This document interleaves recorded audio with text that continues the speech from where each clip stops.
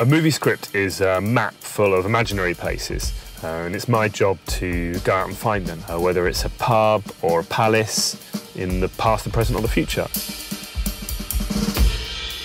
When you scout at the beginning, you don't necessarily know exactly what a director is looking for. It's my job to find, ideally, 4 or 5 locations that are suitable and give the director the option of choosing what he would prefer.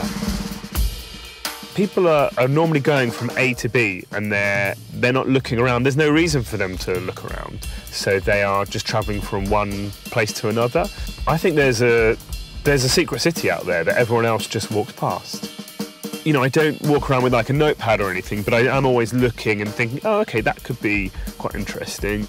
Also sort of being quite inquisitive about architecture and buildings and, oh, what's down there? What's down that alleyway? I wonder what that building is.